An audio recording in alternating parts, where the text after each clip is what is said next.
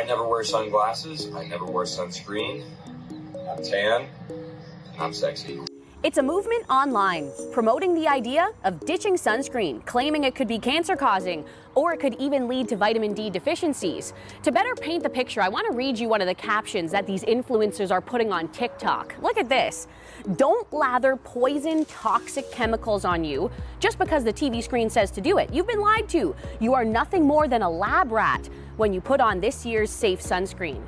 Since that caption's been posted, it's been deleted, along with the video. This anti-sunscreen movement is so dangerous because we know that 80 to 90% of skin cancers are caused by ultraviolet radiation, and sunscreen is one of the best ways to protect yourself from that radiation. Most store-bought sunscreen contain a lot of harmful chemicals that are proven to cause cancer. When it comes to sunscreen causing cancer, it's just absolutely not true. All the sunscreens that we have available to us in Canada are Health Canada approved. To my knowledge, there's no published data that sunscreen can cause skin cancer. In fact, it's the exact opposite.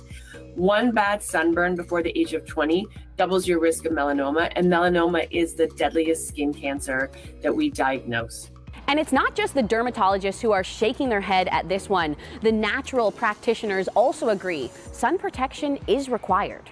As a naturopathic doctor, I recommend that patients wear sunscreen. Many of my patients are looking for alternatives to chemical-based sunscreens, and so in that case, I do recommend patients look for mineral-based sunscreens.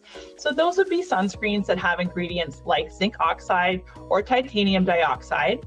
Whether you choose a mineral-based or a chemical-based sunscreen, ensure that you're choosing one that has an SPF at least more than 30, and also that it says broad spectrum.